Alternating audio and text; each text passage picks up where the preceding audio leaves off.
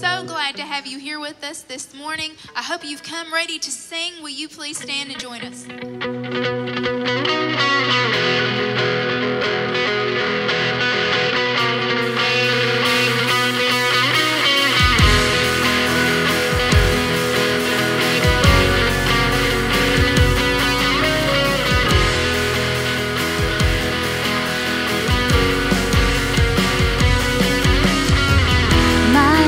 Is built on your faithfulness.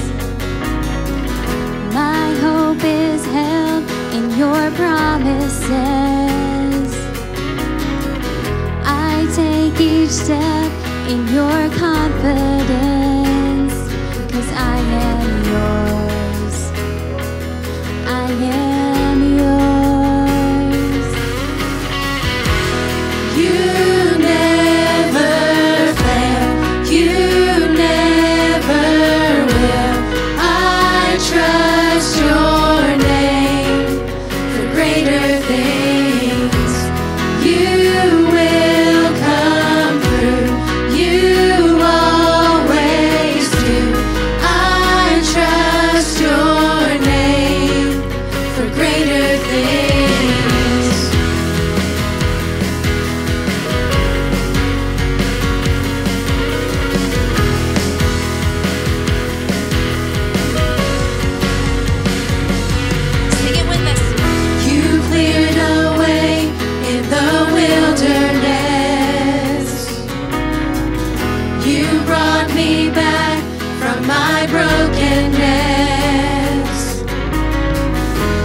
Took my shame and you buried it. What you've done, I won't forget. You never fail, you never will. I trust your name for greater things.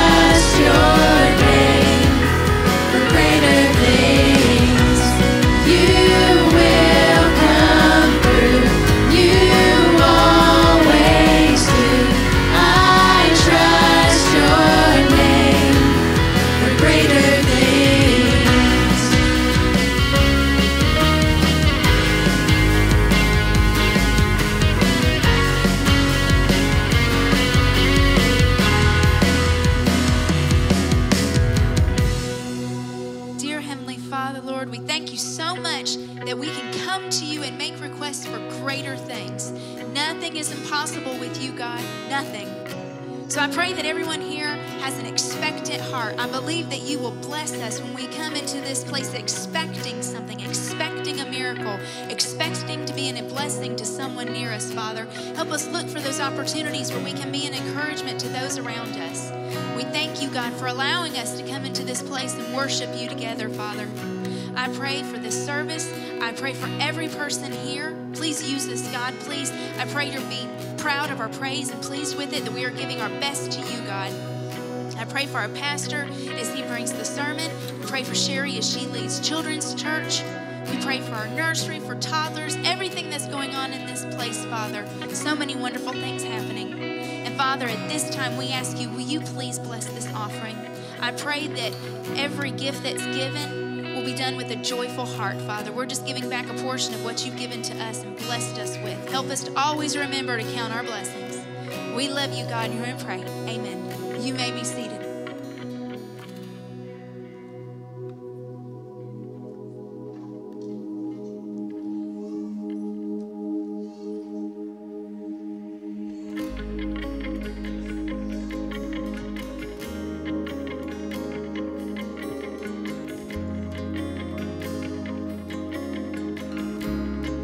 Sing this with me. Who is like the Lord, all gracious, almighty? Who is like the Lord, unchanging in glory? Please stand. Who is like the Lord, Redeemer, Restorer? Who is like the Lord, unending in mercy? Blessed Savior, we adore you. Nothing comes before you. You alone are King forever. You gave everything to free us. Glorious Savior Jesus, we will sing your song forever.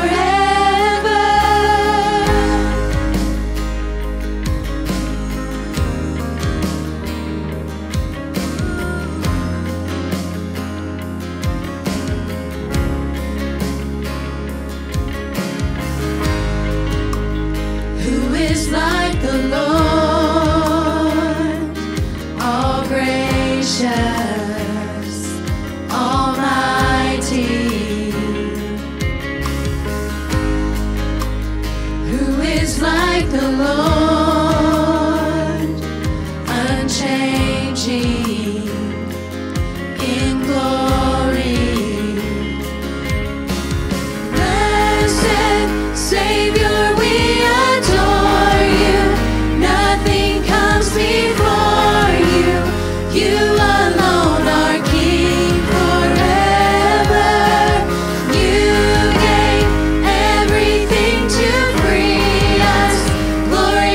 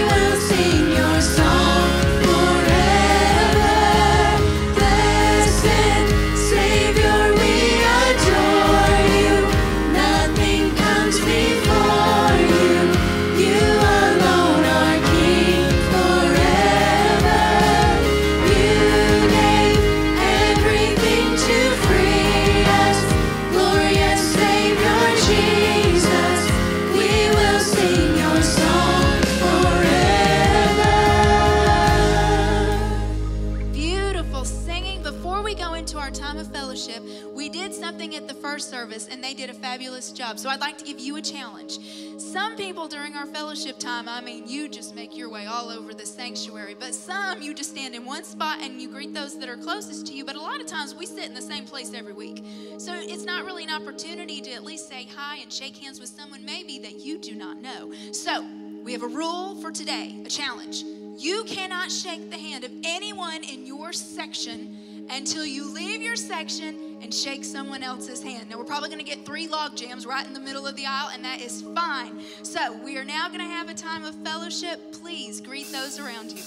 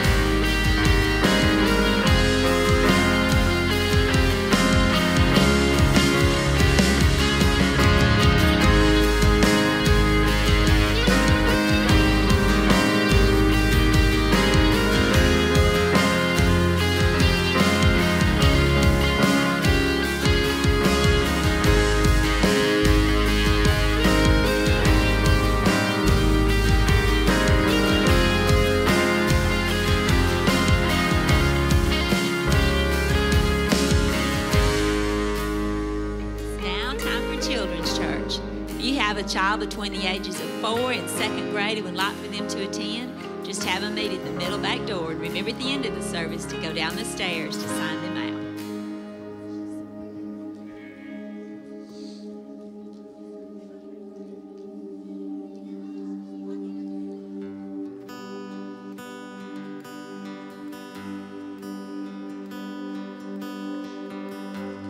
God of everlasting wonder, you hold everything together. You have been and you will always be.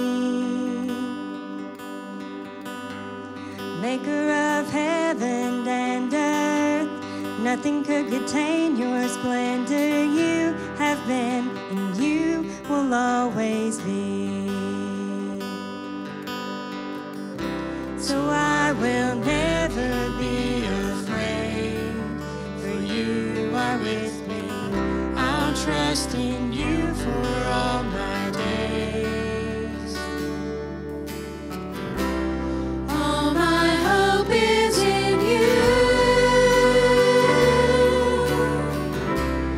All my strength is in you.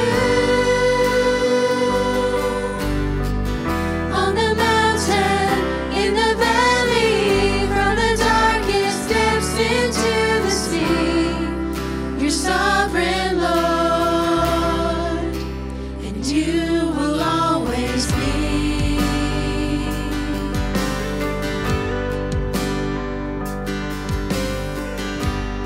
In your arms you hold forever, our present and our past and future. You have been and you will always be. So I will never be afraid, for you are with me.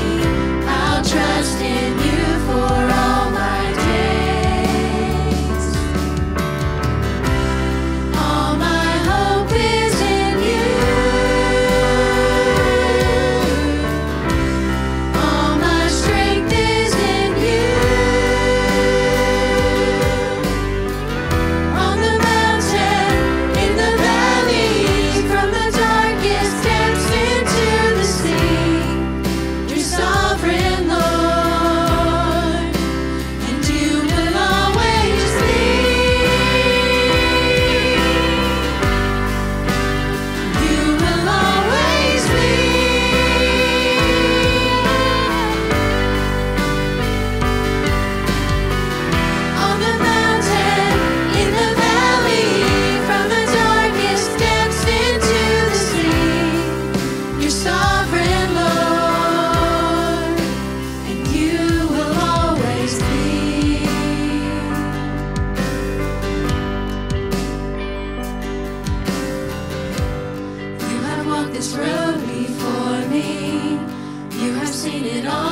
shown me you have been, you will always be. If everything I stand on ceases, I'll fall into your arms, Lord Jesus, 'cause you have been and you will always be.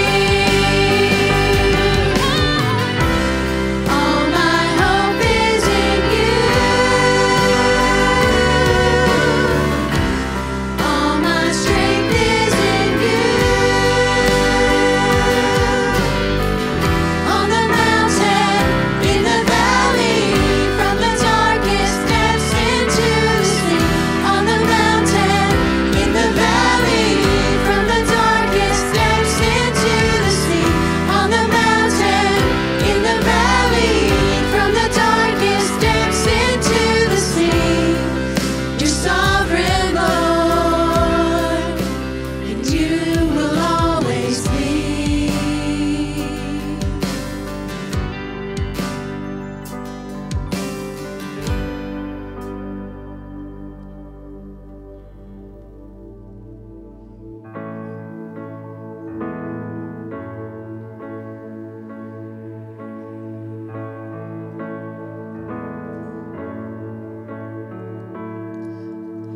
Render earth has quaked before,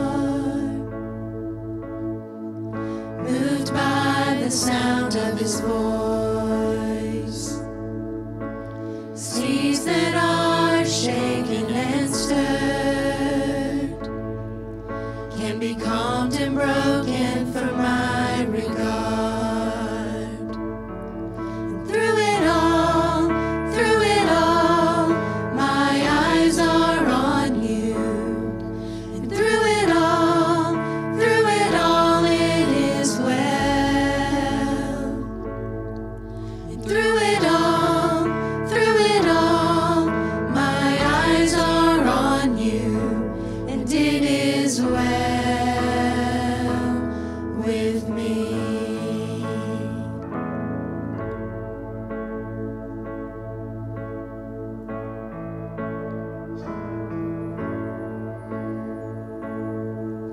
Far be it from me to not believe, even when my eyes can't see. And this mountain that's in front of me will be thrown into the midst of the sea. And through it all, my eyes are on you. And through it all, it is well. And through it all, my eyes are on you. And it is well. It is well. So let go, my soul, and trust in him. The waves and winds still know his name. So let go, my soul, and trust in him. The waves and winds still know his name. So let go, my soul, and trust in him. The waves and winds still know his name. The waves and winds still know his name.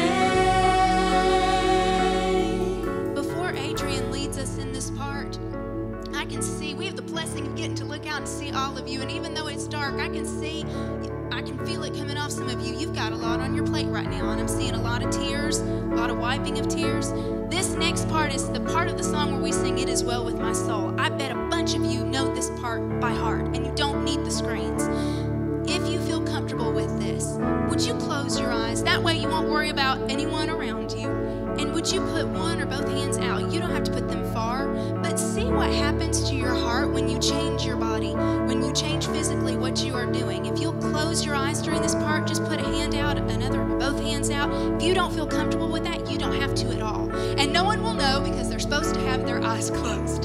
So let's just worship God all together today. I think God is so pleased when He feels praise and worship from one of us, but from us as a group worshiping together, it has to thrill His soul. So Adrian's going to start us in this. She'll lead us, sing with her, close those eyes, and let's worship God. It is well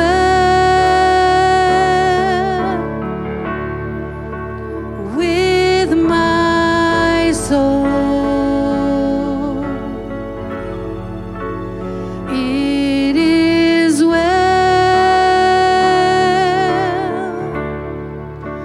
with my soul. It is well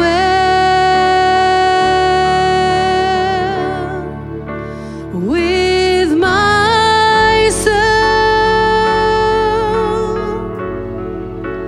It is well. It is well with my soul. Sing it again. It is well with my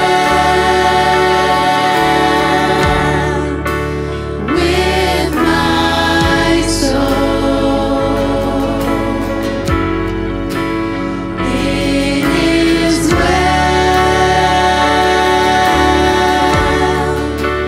with my soul. It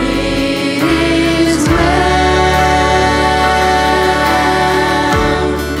well with my soul. It is well. It is well with my soul. Sing it again. It is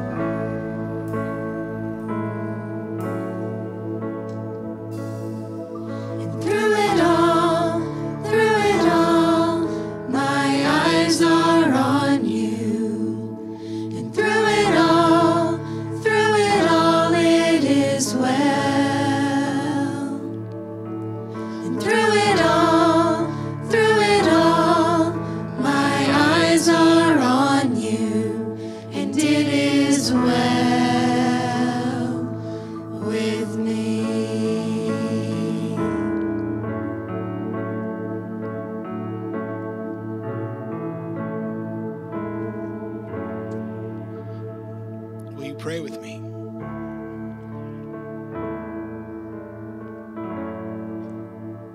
God, I thank you this morning for the ones who can sing "It Is Well With Me." God, that whatever is going on in life, however their world has been shattered, God, they can still sing "It Is Well." Father, for those who can't and that they don't understand how it can be well in their circumstances. God, I pray that the truth of the other songs that we just declared to you this morning will take over their life. And Father, we will realize that it is not well because of us. It is not well because of what we bring to the table. But God, it is well because you're sovereign. Because you are in control. Because whatever shattered our life did not take you by surprise at all. And God, so this morning, for all of us, hopefully, we find our wellness in you. God, we realize that maybe we don't have control over this situation, and this is far beyond what we could handle. But God, it's well because of you. Because you are eternal. Because you are all-powerful. God, whatever is going on in our life doesn't change your glory at all. You are still on your throne.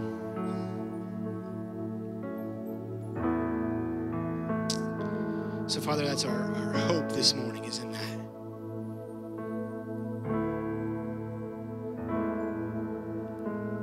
So, Lord, if we came in and we had a heavy heart, or we had a lot on our mind, Lord, I pray that as we leave here, we gain a new perspective to declare even just inwardly, God, it's okay.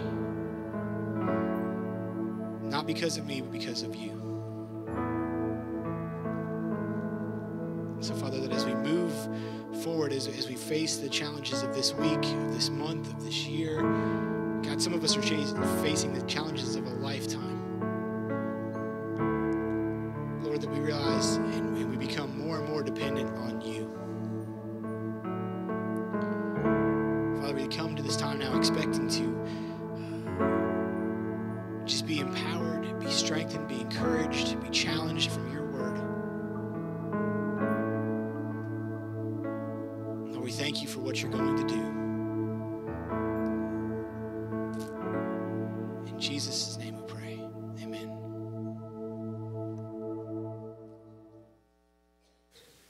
Amen. Good morning. So good to see each and every one of you this morning. Those of you that are our guests today, we're so delighted to have you, and pray that the service so far has been meaningful to you. We are so grateful that you've joined us for this time of worship, and pray that you'll just now focus your attention on God's Word. If you have a bulletin with you, inside that bulletin there's a listening guide that has our scripture for this morning. If you happen not to pick up a bulletin as you came in, you can open your Bible to Mark chapter 8. We're going to be looking at several verses from Mark chapter 8. Before we dive into the scripture, let me tell you that as Mark begins this gospel, the very first verse that he writes to us says that here begins the good news about Jesus Christ, the Son of God. Let me ask you this morning as we begin, do you believe that Jesus is the Son of God?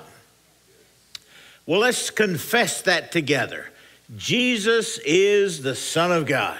I started without you, didn't I? Okay, everybody ready this time? Now, we need to let the folks over at First Baptist know that we believe that Jesus is the Son of God. So, loud enough they can hear us. Everybody ready? Jesus is the Son of God. Well, I don't know if they heard it or not, but I'll tell them you said that. You confessed it. Mark chapter 8, we find a wonderful story. And really today, Mark wants to throw at us the question, how well do you see Jesus? How well do you see Jesus? Now, I don't know how things are going to work out in this service, but in the last service, you're not going to have to listen long, but you're going to have to listen hard. Can you listen hard? Do you know the difference between kind of listening and listening hard? If you hang with me for just a few minutes, we're going to get through this passage of Scripture. But Mark lays out a very long passage of Scripture with us, and he asks us this question. How well do you see Jesus? Let's dive in. Mark chapter 8. Now, I'm not actually going to read through this, but I'm going to kind of walk through it. So you follow along. I hope to keep you up by telling you what verse I'm talking about. But in verse number 1, we find where there's a large crowd of people gathered, and the people have run out of food. Verse number 2 tells us that Jesus really feels sorry for the people. He has great compassion on them, and he's feeling sorry for them, for they have been following him for 3 days. Now, can you imagine following with Jesus for 3 days? For some of you in this room this morning, sitting through an hour-long worship service is pretty tough. Can you imagine following Jesus for 3 days? Every once in a while, somebody will tell me that you're a preacher, you only work 1 hour a week. And usually the people that tell me that are the same people that get mad when I go over that 1 hour. They get mad about the 1 hour, but they don't want me working no overtime. That's funny. Everybody laugh. Let me know you're still with me. Okay. But some of you that are concerned about the hour, you say, but preacher, we've got to eat. We've got to be First Baptist or the Methodist Church, to the restaurants. Well, Jesus feels your pain. Notice the very next thing that he said. He feels sorry for the people, for they've been with him for 3 days, and they had nothing to eat. Anybody bring a snack with you when you came this morning? Well, that's where these people are. Jesus is very concerned. He knows they have to eat. The Bible says, so he began to talk to the disciples about how are we going to feed them. If he sent them away, they might faint on the road home. So verse number 4, how the disciples asked Jesus, how are we supposed to find enough food? And notice once again, this story happens out in a wilderness. How are we going to find food out here? There's no stores. There's nowhere we can get food. How are we supposed to come up with food out here in the wilderness? Verse 5, Jesus says, well, how many loaves of bread do you have? And the disciples say, well, there's 7. And drop down, if you would, to verse number 8. Jesus multiplies the bread just as he had done before, and there were some fishes in the mix. And the Bible says that all of them ate until they were full. They all ate until they were satisfied. They all ate and had enough nourishment that they could make the journey back home. And after they had eaten, the Bible says that verse number 8, they gathered up 7 large baskets that were left over. Verse number 9, Mark wants us to know how many people were in this crowd. There were about 4,000 there. Notice, if you would, the end of verse number 10. He sent them home after they had eaten. He wanted to make sure everyone could feel good as they made their journey back home. Verse 10, immediately after this, he got in the boat and his disciples, and they crossed over to the region of Dalmanutha. Verse number 11, not long after being in the region of Dalmanutha, there was some Pharisees that learned that he was in the area, and so they wanted to go and talk with Jesus. But if you notice the New Living Translation here, it says they really wanted to meet with him so they could argue with him. They wanted to put him to the test. As a matter of fact, most every version that you would look at of this verse says they met with him to test him. Now notice the test. They wanted to see if he could pass. They wanted to test him to see if he really was from God. And so they demanded of him. Now, if he's from God, just what do you have to have inside to demand of God that you prove to us who you are? Here are people who really want to command God. God, if you're really God, here's what I want you to do in my life. Now, Mark is writing not to the disciples, not to the Pharisees. He's writing to a church of people or a body of people somewhat like us who gather to learn more and learn how to live this Christian life and how we go about doing all this stuff that God would have us to do. But Mark is showing us that there are actually people who would come into the presence of God and demand that God do a particular thing. Now notice what they are demanding of God. They ask God to give them a sign so that they could prove who he was. Now, when Jesus heard this, he sighed deeply. Everybody sigh. Okay, now when Jesus is confronted with these Pharisees, what do you think is going on inside of him? Do you think this is a confrontational moment? Do you think Jesus may be just a little bit tense with these disciples? What do you think Jesus is encountering as these Pharisees meet with him and demand that he prove himself to be from God? Okay, now with that kind of thinking on board, let's sigh again. It kind of changes, doesn't it? What do you think Jesus is experiencing? Notice, if you will, that they have asked Jesus a question, and now Jesus is going to question them. Why do you people keep demanding a miraculous sign? Notice what he tells them. I assure you, I will not give this generation any sign. Now, I have to be honest with you and tell you that this situation really seemed to kind of bug Jesus. I mean, it really got under his skin. As you follow this story along, you begin to sense that Jesus really had this on his mind. Have you ever had something that somebody said something and got something started on your mind, and you thought about it while you're driving down the road?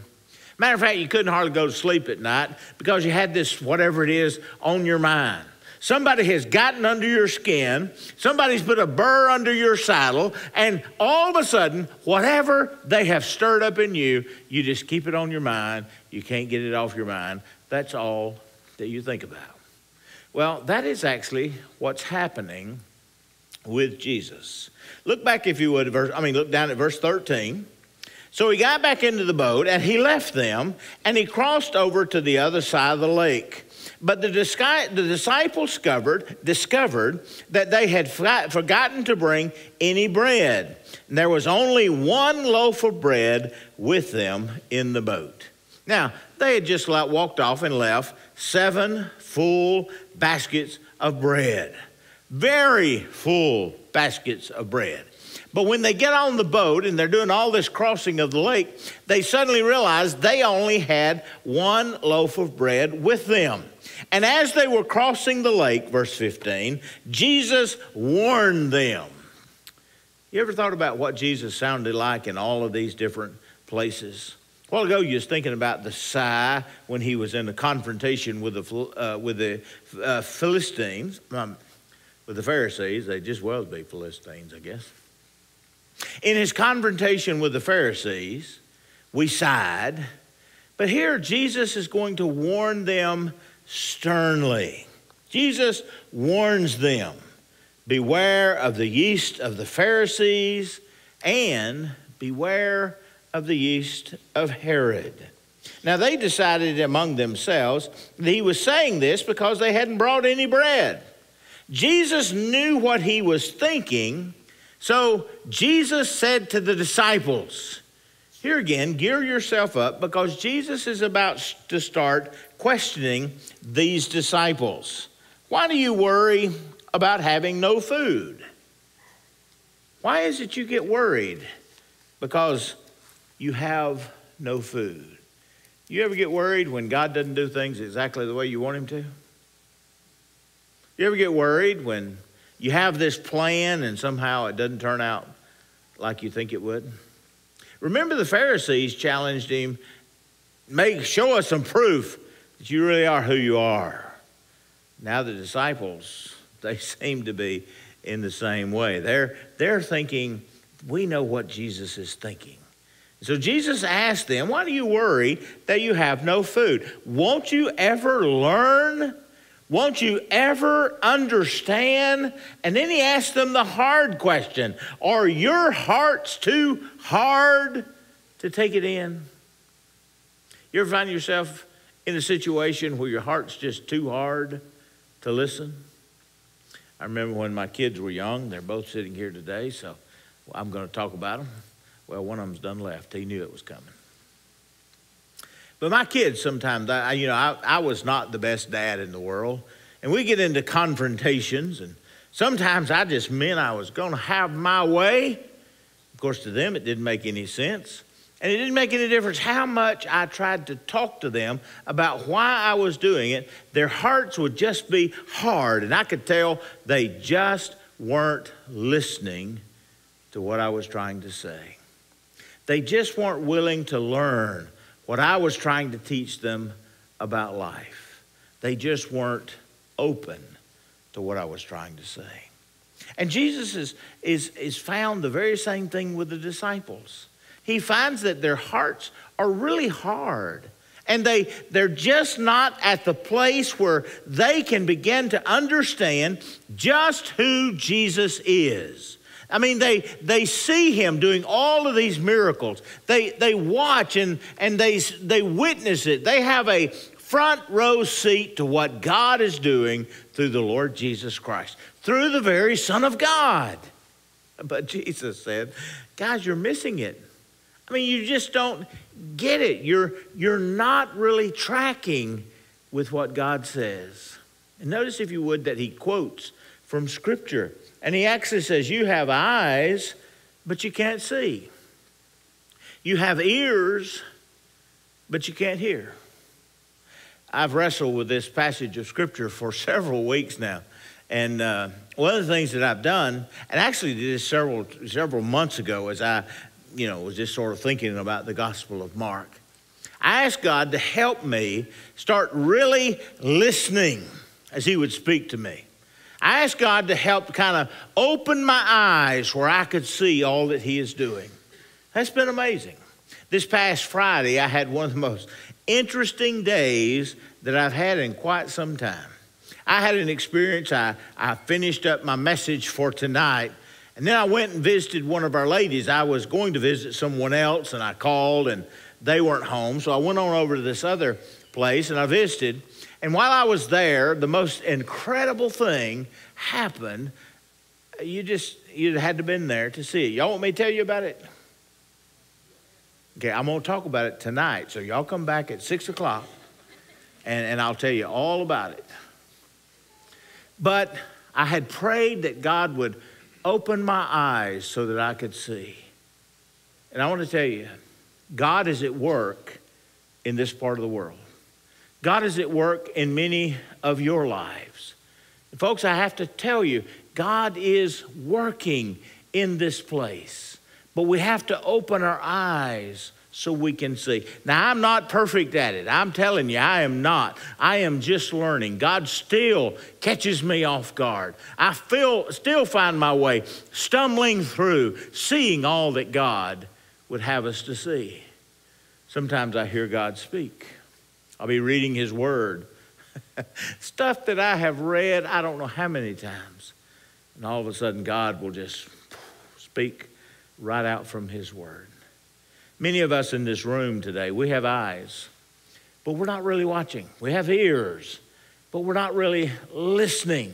And God wants to shake us this morning and say, can't you see? Can't you see? How well do you see Jesus as the Son of God? Now, notice Jesus continues with his questioning.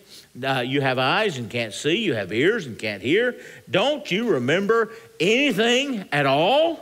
Notice he gets very specific now. What about the 5,000 loaves?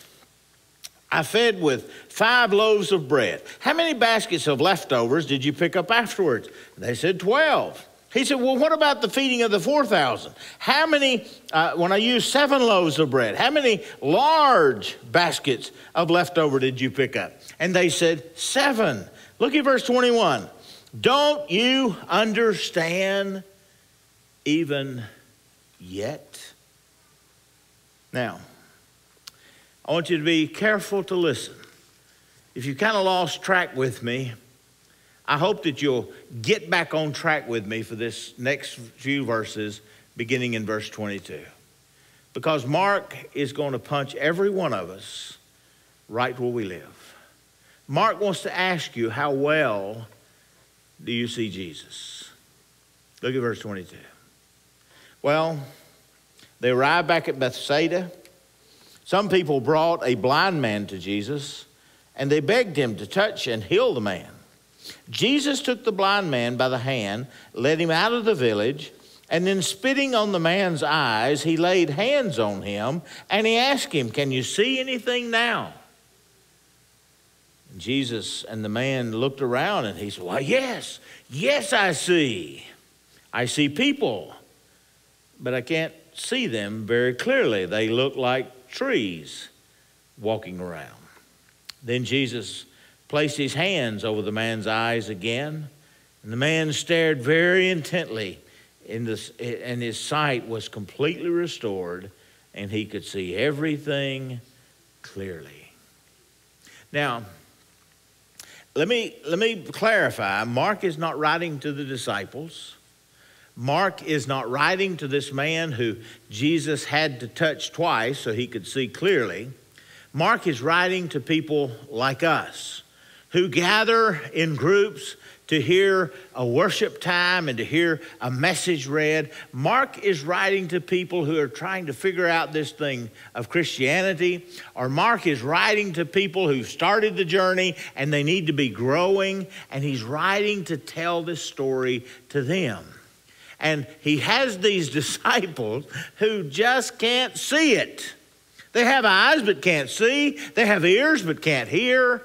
And so Mark says, when I write this story, I'm going to put this story of the blind man right here, just so folks like us will know that every once in a while, we need to ask Jesus just to touch me again so that I can see what you want me to see.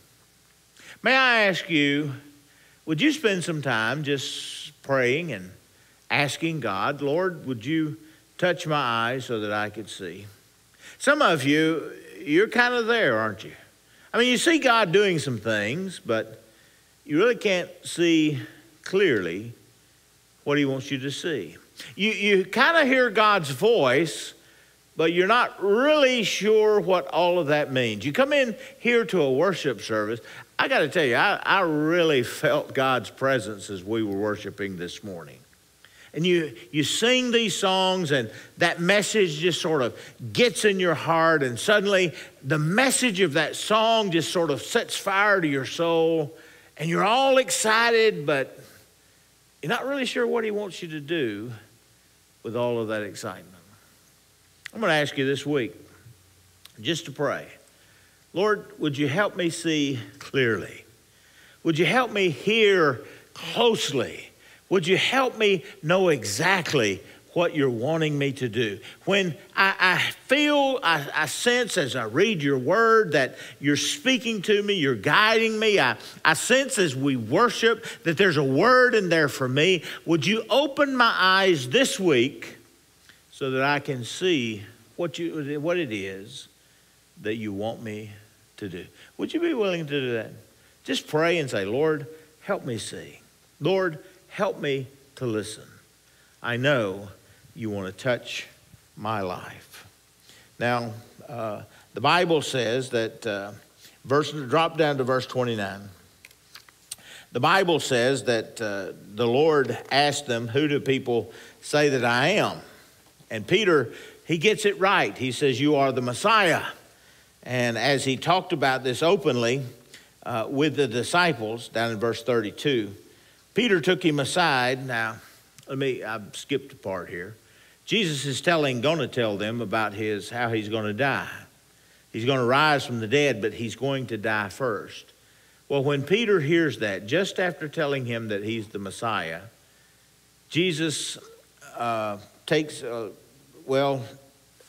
after Peter hears that Jesus is going to die, Peter just looks at Jesus and he says, told him, you shouldn't be talking like this, Jesus. Look, you're upsetting the other disciples. Don't be talking about your death. Now, Peter had just told him that he was the Messiah.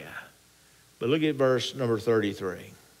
Jesus turned and looked at the other disciples, and he said to Peter very sternly, he meant this. He was looking him right in the eye, and he told him very sternly, "Get away from me, Satan.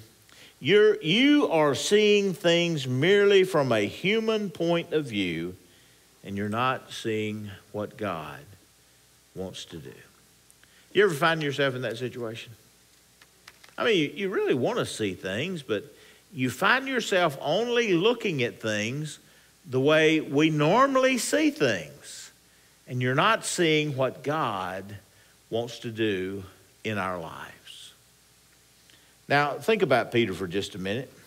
3 times he's going to deny that he knows the Lord Jesus Christ before this story is over. But on the day of Pentecost, it was Peter that saw things clearly. For the first time, maybe, he really saw it.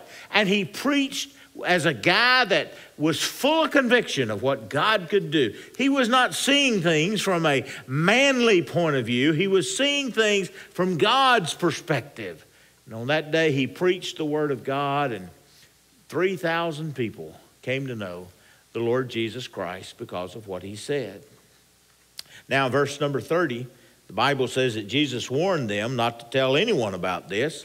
A couple of weeks ago, I reminded you that that was before we get to the end of the book. By the end of the book, Mark is telling us to tell everybody we know and tell it everywhere we go. Tell people what Jesus has done for you. Tell people what Jesus can do for you and do for others.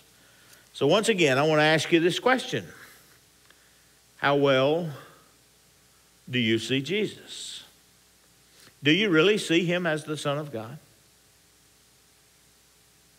Do you see him as the Son of God? Do you see him as the Son of God who came into the world to make a difference in the world? Folks, I believe our world needs someone that can make a difference in our world. I'm at the stage of life when I look at the world, it just terrifies me, even for myself. But I'm about to have another granddaughter in September.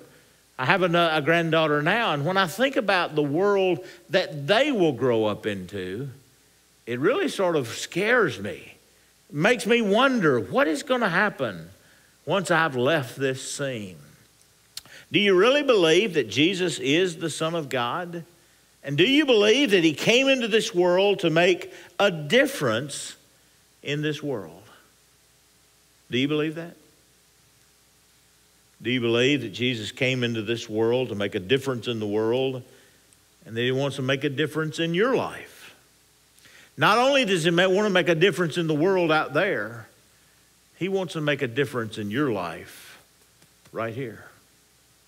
As a matter of fact, in order to make a difference out there, he may want to do a difference in here so he can use me to make a difference out there.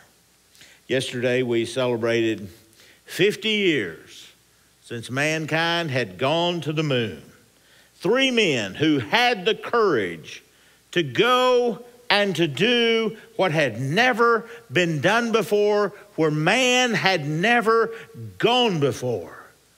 When mankind went to the moon, there was all the technology that they had at their availability. The greatest technology in all of history sent man to the moon.